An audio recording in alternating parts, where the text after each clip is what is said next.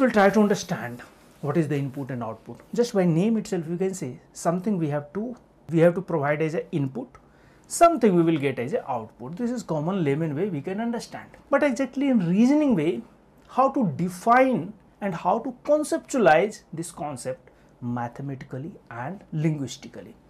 This method will convert a random set or collection of items either in the form of numbers, alphabets, words or commands. I think now you are able to understand how much it can be extended. Maybe it is a set of commands for a computer operation. It can be given as an input and that set of commands can transform based on the movement and interchange, and you will be able to get the desired output. Now you can understand, if you are a programmer, this is one of the fundamental knowledge you must know, what is the input and what is the output. Based on any particular input, how you can convert a desired output. Many of the things we can keep in place of these items, maybe numbers, alphabet, words or into a meaningful and desired output. Sometimes by default we can make some meaningful output. Like if nothing is given, we have arranged the numbers in the form of ascending order or descending order. It is giving some meaning. But if it is not given any particular trend, then what we have to do? We have to just follow the instruction of the questions whatever given.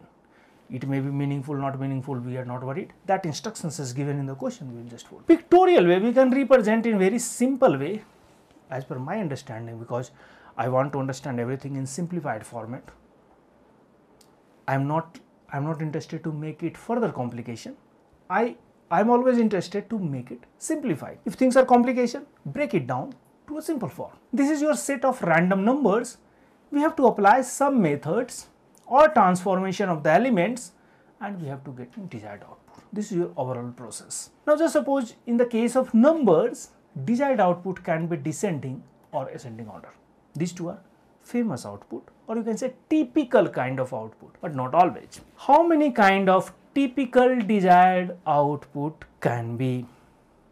Simple, common sense, no need to worry, no need to think like so many theoretical points are there, so many terminology you have to understand, nothing, just common sense. I have written in the form of tabular format. Desired output, if it is a number, then two possibility, this is ascending or descending. I am just telling just a typical output. It is not always only ascending, descending. It can define anything. If it is alphabet, again alphabetically or reverse of alphabetically.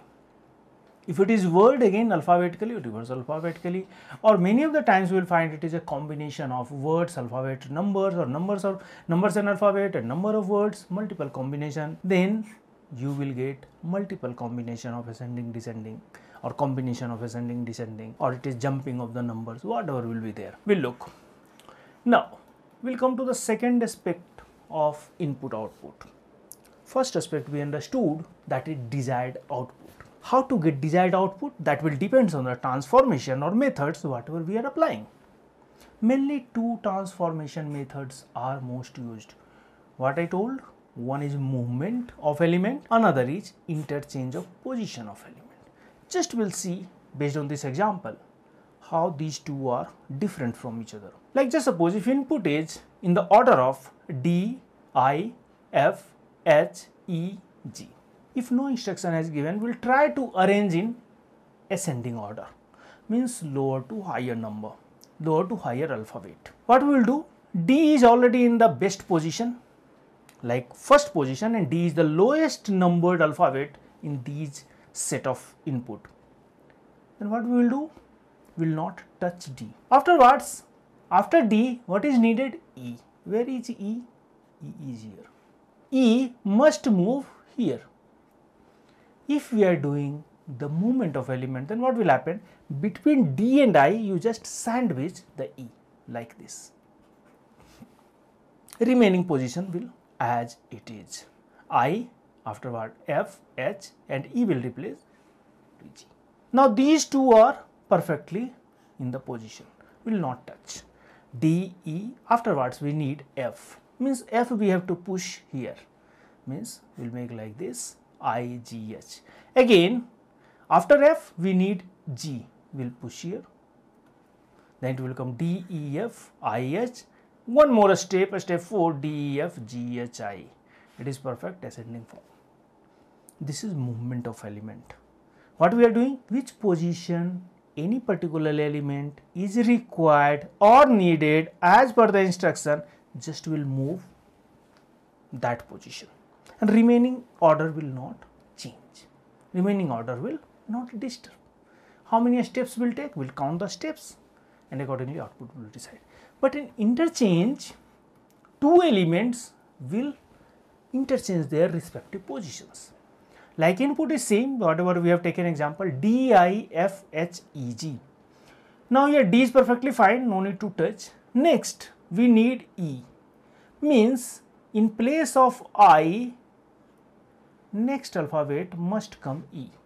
What we'll do? We'll just interchange I and E. D, E, I, H come here. Among H, I, G, after F we need G, means G and H must be interchanged.